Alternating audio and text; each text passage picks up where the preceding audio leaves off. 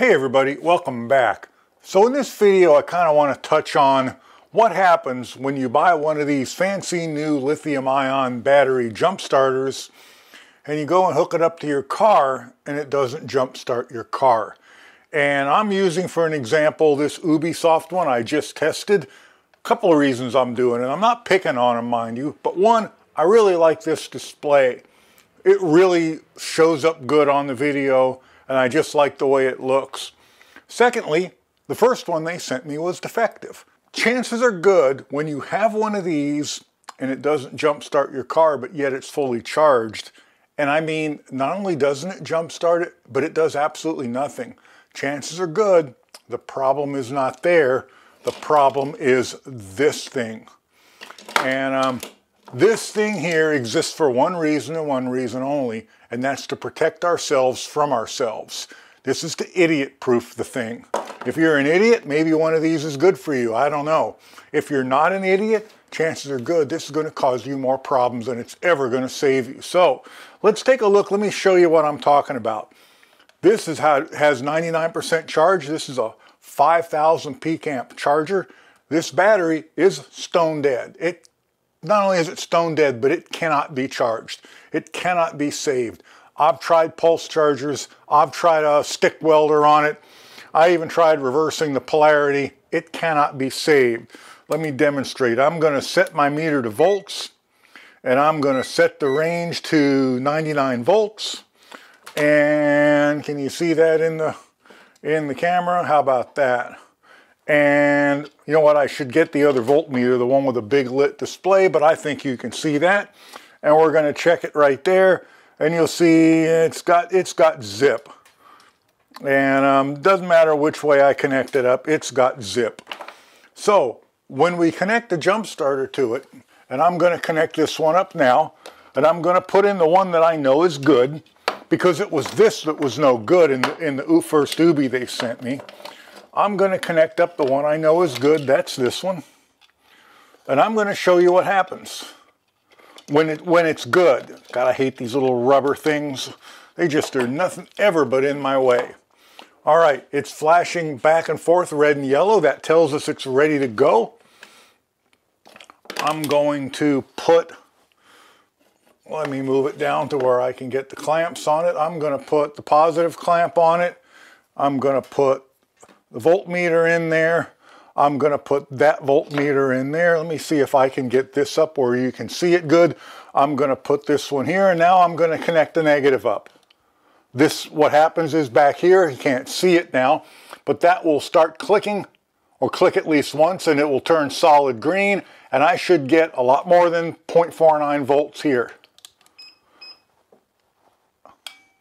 And there we go, 16.5 volts. That's what is supposed to happen here. Now, let's switch to the one that I know is not good. And let me show you what happens. Wish I could get this easier to show all at once on the camera and work around it, but that just doesn't seem to be. God, I hate these plugs. They just seem like they designed them intentionally so they'll hang up on you. Okay, so I'm going to put the red clamp on. Let's get the voltmeter back up here. It'll probably show a little bit more volts because I was pumping voltage into it. Let me stick that in there. No, we're still down. Oh, we're on millivolts. Why are we on millivolts? Let's change the range back. I want the decimal point there on the 99 volt scale. Now I'm going to hook this up, and again, I'd like you to be able to see that, but the leads aren't long enough. That'll click and turn green, and it did. It turned green, and look at my voltage. My voltage is 1.5 volts. Try that again because it just wants to fight me. My thing is green and I am 1.5 volts. So the bad one, it makes all the right sounds. it makes all the right noises and the lights and everything are right, but no power is going from there through it into the clamps. So that's a problem. What can we do about it? Well, first, before we can do anything about it, if you bought one and it does this, in fact, if you buy one of these things, you should immediately take it out to your car and try it. Disconnect the battery, hook it up, see if it'll run. If you have to, run the battery down, whatever. Make sure you're getting 16.5 volts or thereabouts when it activates. And you don't have to disconnect the battery. Your battery is only 13 volts. Might not even be 13, might be 12.5, could be 13.5, but it ain't 16.5. So when you connect this up and it makes all the noises and the lights, it says it's working, and you test it, if your battery voltage isn't going from 12.5 to 13.5 up to 16.5, it's not working. So let's find out what's in this thing first. I want to make sure I take the bad one apart, not the good one. I marked the bad one inside the clamp. Let's take a look at it. I'm going to get it open. First thing I'm going to do is I'm going to try the vise. So let's come over to, as Big Clive likes to put it, the vise of knowledge, because there are no fasteners anywhere on this. This is completely glued together because they don't want us to take it apart. But usually a little judicious squeezing will open these up. Like that. Just like that there. Try again. Give it a little bit more.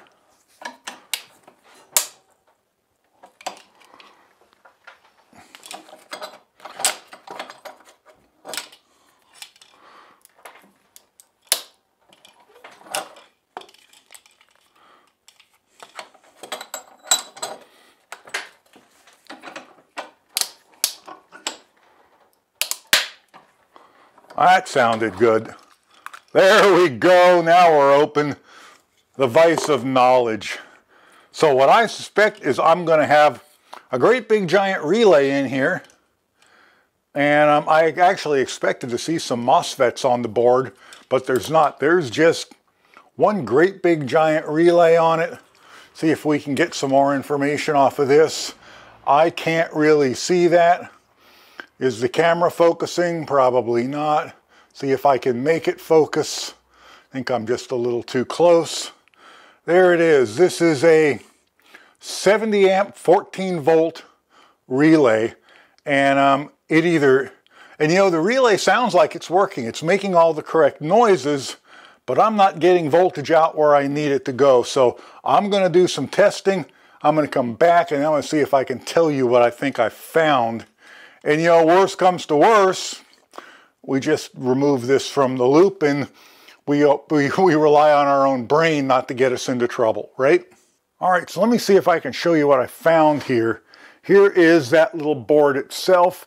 You can see how it works. Red one goes through the relay. The ground wire just goes straight.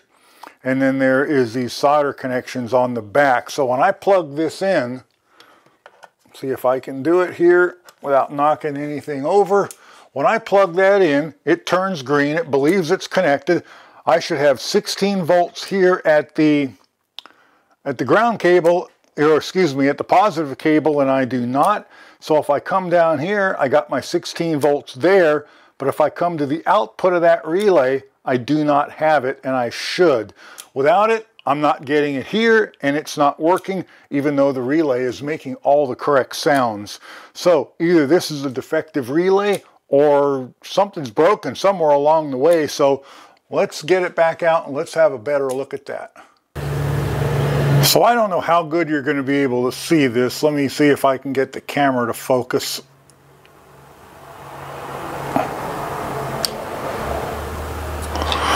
But right here, it looks like they had intended that to be soldered together, and somehow or another that solder joint got broken. I don't know, it's such a mess. It's hard to tell whether they soldered it by accident and then tried to saw through it, or whether it's supposed to be soldered and isn't. I could go either way. But I know that if I have my 16 volts here, which I think I did, but not here, that's the problem. I'm going to check that one more time, and if that's what it turns out to be, I'm going to go ahead and solder that and see what happens. You can't tell what the pins on the relay are anymore. But let me check this again. And I know the camera isn't liking the focus. Let me zoom back out. There we go. That'll help it. And let's connect it up. And let's check that voltage. Again, there's positive, there's negative. It now should be operating. It is. Let's get the voltmeter. So I'm going to hold the negative there, and I'm going to touch the positive there. I have my 16 volts there, but I don't have it there. It's telling me I have 9 there now. What's up with that? Yeah, I think that's supposed to have been connected. I'm going to do that and see what happens. What's the worst I can do? Break it? Okay, so let's flow some good old American lead-based solder in there. What could happen, right? What could happen? Let's make sure that's properly jumped. We want a bunch in there, and we want to make sure both sides of that get melted.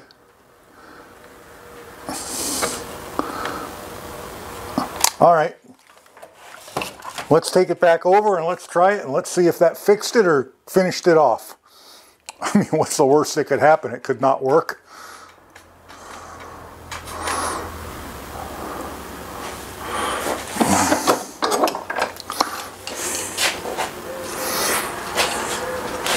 All right. Are we focused? We're reasonably focused. I'm liking this new camera. It doesn't do what I want it to do every time, but man, it's so much better than trying to use a phone. Trying to use a phone just completely sucks. All right, let's plug it in. That wants to be this way. Okay, that's fine. We'll plug it in. We got our blinky lights. Let's hook this up. You know what? Let's check the voltages on those before I hook it up. Make sure nothing horrible happened.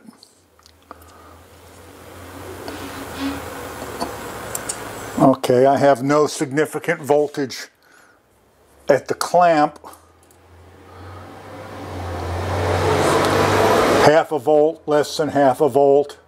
Fluctuates between half a volt and 1.5 volts. Let's check it back here. I got to go from ground to there, don't I? From ground, I'll keep doing this wrong. All right, from ground to there. Yeah, same thing, 1 volt, 1.5 volts. Let's connect this up. It says it's happy. Let's check my voltage here. And now I got 16 volts here. So now it is functioning. So somehow or another, that solder just didn't get completed. And I'm betting when these fail, what either fails is one of these solder connections back here, or the relay goes bad. And if it's clicking, you know it's probably not a bad relay, although that's not 100% guaranteed. Anyway, I'm going to check it on a car and we will make sure it works there, but I can already see I'm putting my 16 volts there, so I think we're good to go. So anyway, I hope you learned something here. Maybe I learned something. Maybe you learned that I'm an idiot. I don't know. Anyway, thanks for watching. Catch you in the next one. Bye for now.